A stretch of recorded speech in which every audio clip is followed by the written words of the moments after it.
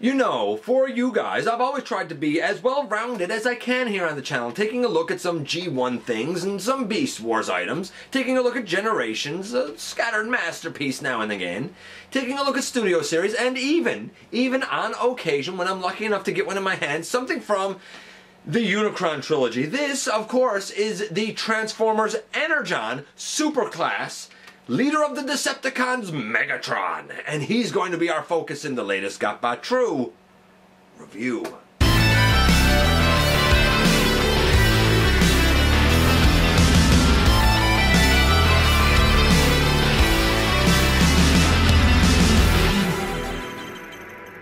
Hey everyone, hey all, welcome back to the channel. I hope you're doing splendid today. I know I certainly am, and I want to thank Andrew for letting me take a look at this guy. Andrew has, over the years, helped us with a few figures here on the channel, and this one is absolutely no exception. Now this isn't my Megatron, so to speak. Mine is G1. That's where my kind of love of the franchise began, and is probably still stuck. But I understand and respect that for some people, this was their introduction to the Transformers franchise, and to them, and for always, this will be their iteration of the Decepticon leader. As always, I'm going to ask you to please like, comment, share, and of course subscribe. Check out Machinery of Man, the Everything Factor, Transformers Collectors, and L and me everywhere. And now we can get into this guy a little deeper. He is hefty. He is bulky. He has very interesting coloration, and while he is named Megatron and does in fact lead the Decepticons, I feel like there are a lot of inspirations here from other characters besides Megatron. And we'll talk about that a little bit more when we head over to the table and take a closer look at this guy. So thanks to good friend of the channel, we're getting an opportunity here to look at the Transformers Energon superclass Megatron. Now, of course, this is outside of my normal realm of what I look at here on the channel, and I've said many times that I'm not a Unicron trilogy guy, and no more I'm not. But to be fair, a little while ago in episode 465, I did look at, thanks to friend of the channel Matthew, the Energon Optimus Prime, at least the base version of it, because I did a little repair on the chest flap. And this is really the counterpart to that guy. Now this mold had kind of, my understanding, had kind of two sizes. This superclass mode and then a smaller ultra class version. So this is the superclass one. I know by the paint apps and the color of the translucent here. And what can I say? I kind of consider myself fortunate to take a look at it. Of course, we're going to start off as we always do, and luckily we can start off as we always do and take a quick look at the packaging first. And Andrew, being as meticulous as ever, has the package really well intact here. We have a picture of Megatron over here. We have his name down bottom. Of course, we have things about his conversion. We have notifications. We have Megatron here on the side of the packaging. On this side, we have like a little bio and write-up. And of course, we have on the back the product images, including kind of like his souped up, we'll say, plain mode, and his kind of basic robot mode, and then his, let's say, souped up robot mode, I suppose. And he has instructions from a time when instructions were actually useful, and you can see the way the images look there. It's the same right through. I used to like instructions. I don't now, but I used to. Beyond that, we also had this. It was the Energon comic that came with Megatron. And the comic was your kind of typical comic. It was fine. Nothing wrong with it. But on the flip side, oh, and you could see some, over here you could see some of the other, I guess, figures and stuff that were coming out and whatnot. But more to the point, we had on the other side of this, the catalog. And the catalog, you remember these things? We would show you the other figures out and coming up and stuff. This was fantastic. Boy, oh boy, as a kid, I used to look over these things that came with the G1 figures at least for hours with excitement. And for those who love them, we had the ever-popular collector card. And according to the stats here, Megatron is all 10s. Well, we're about to find out if he's all 10s for my scores as well. And I suppose we'll call this an accessory. It's the tank that he comes with. It's mostly just molded in black with a bit of green highlighting given to it. It's nice metallic green paint. There's like a kind of a navy blue button up top here that fires a projectile that's in the like, you know, turret section. This doesn't transform, it doesn't turn. I will note that right here we have an opening. We'll use that later on for something else. And down here we do have two little sections that open here. That's what allows it to attach to his arm. We'll see that later. But for now, I will note that we have different holes. Where is it? I think here and here and here and here. If I'm not mistaken, they're really, I believe, peg holes, but they do serve a function and purpose. Nevertheless, it is a little tank accessory thing. It's supposed to be, my understanding is, it's supposed to be reminiscent of his alt mode from Transformers Armada. And finally, after going through all of that, we get to the main event, which is, of course, Megatron himself in his Cybertronian plane mode, I guess.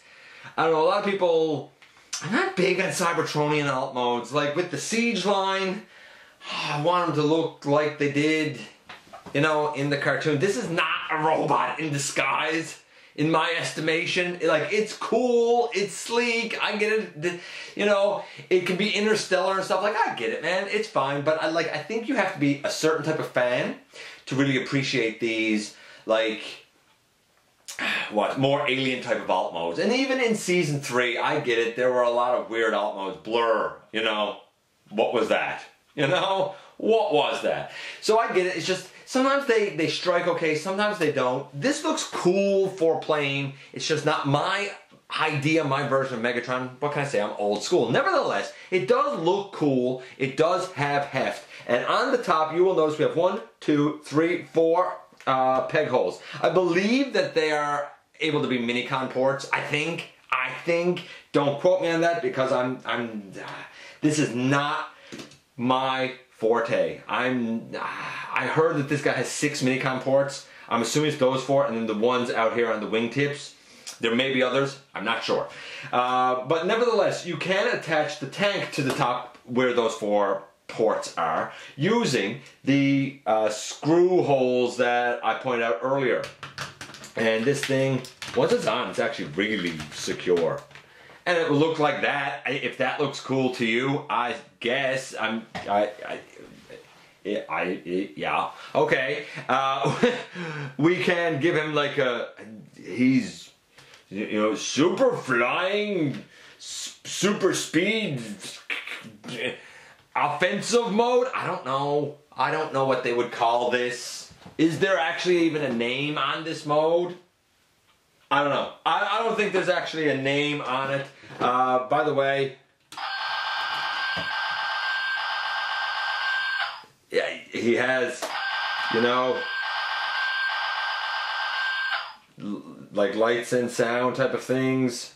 Is that the only one? I feel like there are other buttons on him besides that. Maybe not. I don't know. It also fires this thing, but I didn't want it to fire. I will tell you now, it is a very strong spring in there. It fires quite a distance, even now, all these years later. Solidly constructed, man. The guy is hefty. The plastic feels fantastic. I'll give it that. This kind of assault mode, I don't know what this is. Like, it looks, I guess it looks cool. I just don't know what it is. He has landing gear that roll, you know, no less. The little wheels actually roll on it. I love that. Like, there's a lot to like here. I'm saying it's weird, and it is, but it's menacing. It does look cool, and there is a lot to like here. If nothing else, it's at least an intimidating Decepticon, even if it's not my idea of Megatron. I'll also say this, he also seems to have a lot of inspirations from a lot of different Megatrons, so to speak, and he seems to have inspired later versions of Megatron. We'll talk about that in a little bit. I'm not going to give him scores right now. We'll wait until we get him in his robot mode and talk about the articulation and his paint apps and whatnot then, as well as, of course, the transformation itself. So how do we do the transformation itself? Well, we're going to begin by removing, see what I mean? Like, this is on tight. we're going to remove that tank piece for now. I guess you don't really even need to, but I think it kind of helps, at least somewhat. We're going to close this down as well for now, and close this down as well for now. Again, just so it's out of the way, and we're going to take these wings, and we're going to just bring them up and out of the way. By the way, when we go into the plane mode, you may notice that up under here there are 2 holes. They go down over 2 pegs that are on this section. So that's what secures the wings in place in this mode. The conversion is actually not hard at all for this guy, as big as he is, being a super class figure. Really, what you're doing is... Actually, I guess I should do it this way. Bring this down, but it's spring loaded, so it's not going to want to stay down. So you bring it down, and you straighten out that leg, and then you bring out the foot, and it too is spring loaded. And then you bring the leg down the rest of the way. You do the same on the other side. You straighten it up, you bring it down, you bring out the feet. I'm going to stand this guy up and reposition the camera. And boy, oh boy, does this guy get tall. We'll end up shrinking him slightly. First, put down the landing gear up there. You can put the landing gear down there and down there as well on his legs and have that done. Then you can take this entire plane section and fold it down on his back. We're even going to move these. Now, they can go up and forward, like they can go back and forth. Even in plane mode, they can do this, so you can fire, like, I guess, aim it at other aircraft and aim it down at tanks on the ground. We'll put them down for now. They're supposed to be up, but we'll put them down for now just so we can get in closer on this guy to kind of finish the conversion. For now, at least, I'm just trying to keep everything kind of within frame. So we come then, and that whole shoulder section comes out. This whole shoulder section comes out. I guess you can kind of fold those. By the way, these can go in, but they're spring loaded, so I don't really know why they would go in. I don't really see anything that holds them in. I don't know why they're spring loaded. Maybe somebody else does, and if you do, hey, let me know.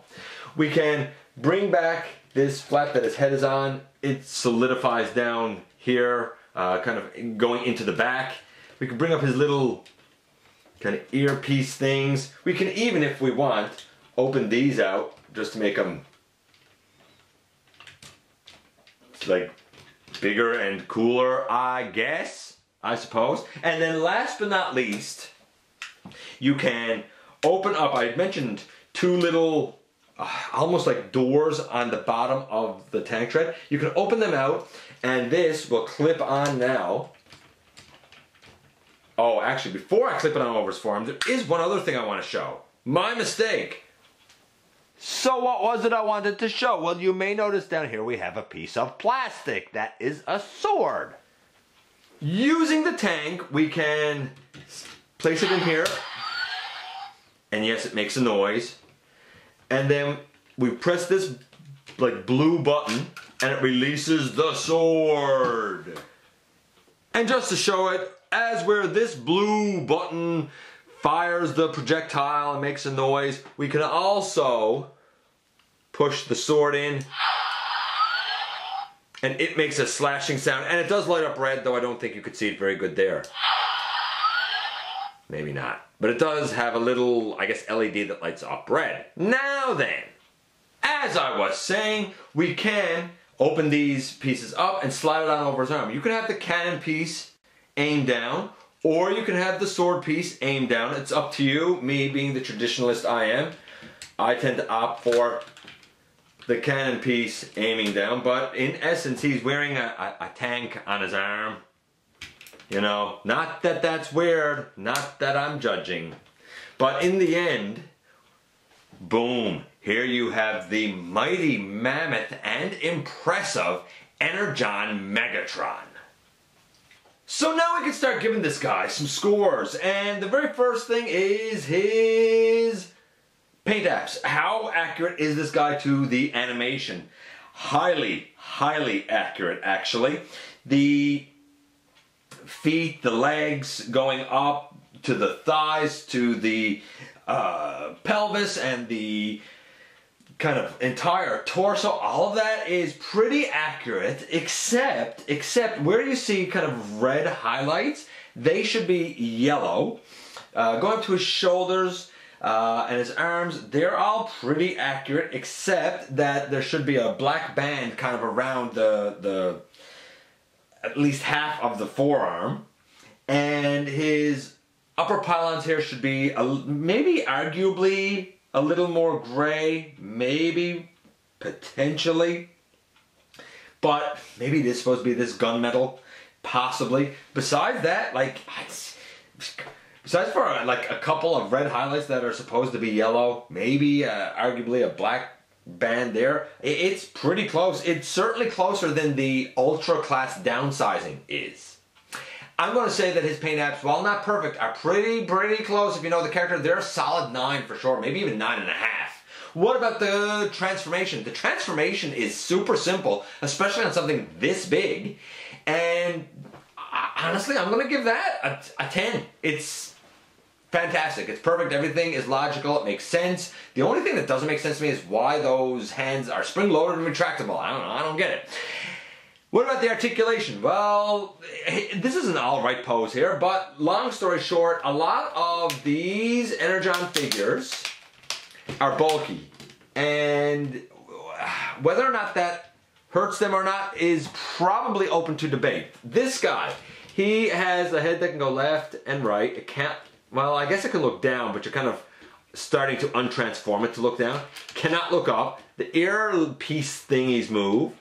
The arm can go forward and back. It can, by rights, go all the way around. It's just the wing tends to get in the way, but you can get the wing out of the way and bring that all the way around. The arm goes all the way out to the side. We have 90 degrees at the elbow. We don't seem to have any sort of a bicep swivel. Nothing at the wrist. We do not have a waist.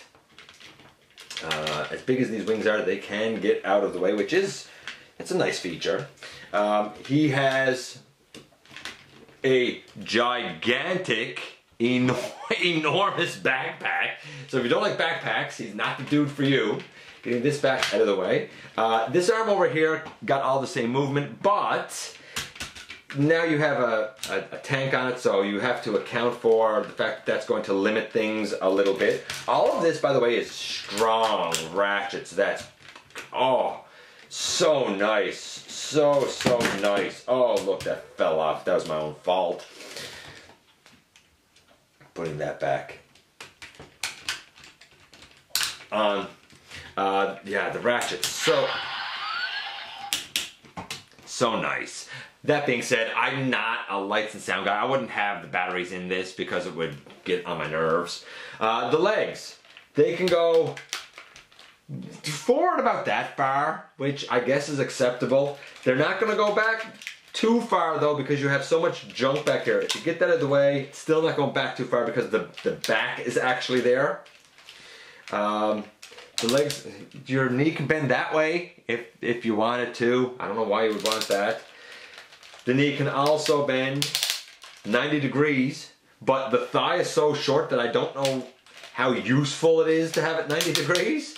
Kind of like the Siege Ultra Magnus, like it's there, but it's not the most usable thing because the thigh seems short. Although in a straight up stance, the thigh doesn't seem short, so go figure. The legs, however, can go all the way out to the side. He can do full splits. This one can also go out. All of it on ratchets. The feet, the toes can go down, the heel can go down, but it's all spring-loaded, so it's just going to go back. For the time, the articulation was pretty good. When you compare this to, you know, the Energon Optimus, you compare this to, I don't know, Vector Prime, Primus, like that era, it's not bad. It's really not bad. It's more than G1.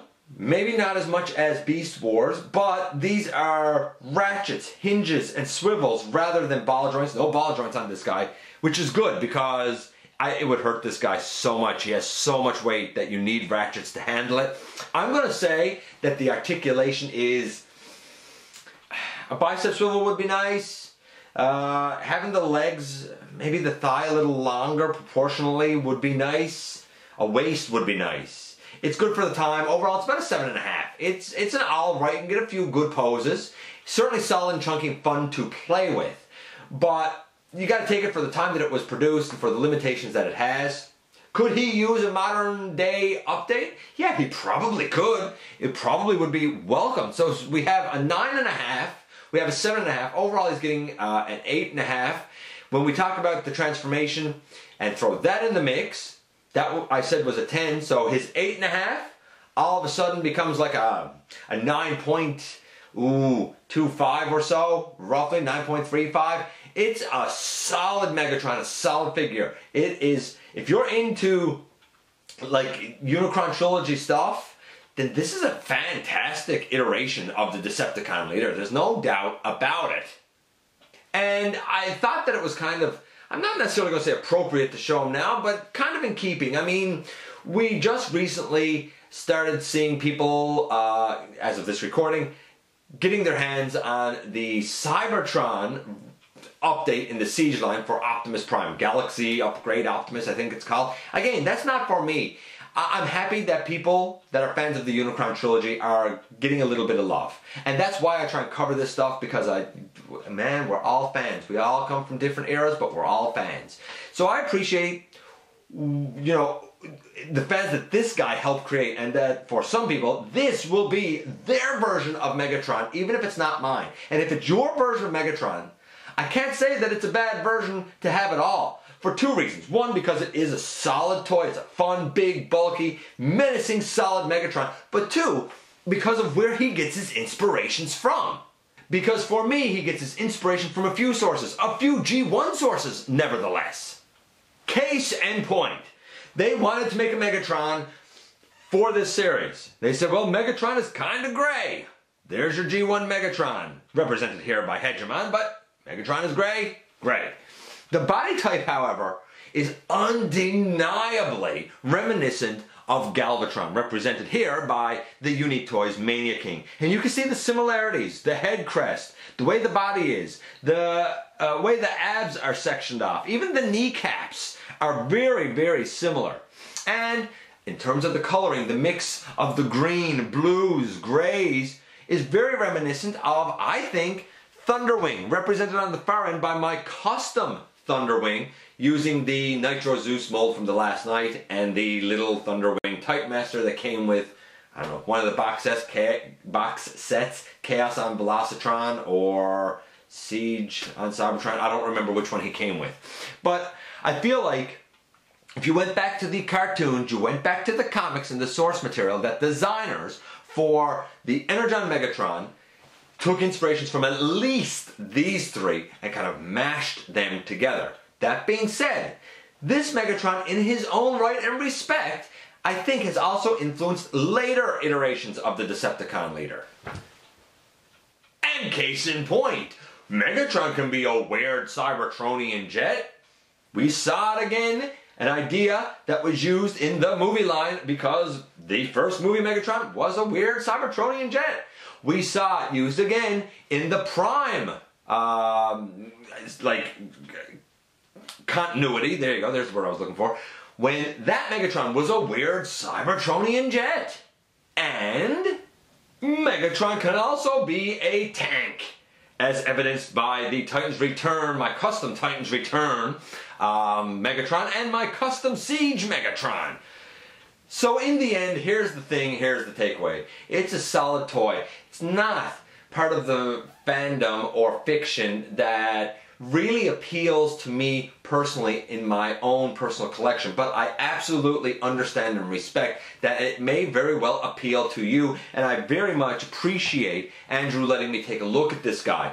Here's the thing. While I'm not a Unicron Trilogy fan myself, it is undeniable that some of the best toys that we've ever gotten, both for weight, for build quality, and just plain for fun, came into that line, and this guy is absolutely no exception. And here we are once again, and I'm not going to pretend that my arm isn't starting to get tired under the weight of this guy, with all of his fantastic clicky ratchets, thick, robust plastic, and altogether heft. I mean, dude's wearing a tank on his arm. You know, that alone is a lot of heft. There's a lot to like here. Even if you're not into the lights and sound gimmick and don't bother to put batteries in them, there's a lot to like here. We have, like I said, super solid construction. We have certainly an interesting plain alt mode, albeit weird. We have a lot of influences here. And in fact, this guy's been repainted in, I believe, black. He's been repainted in purple to look very much like Galvatron. And there are nods here to G1 Galvatron, nods to Thunderwing, nods to Megatron, and probably a few others in the mix.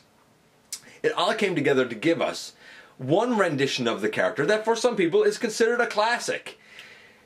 I like the characterization.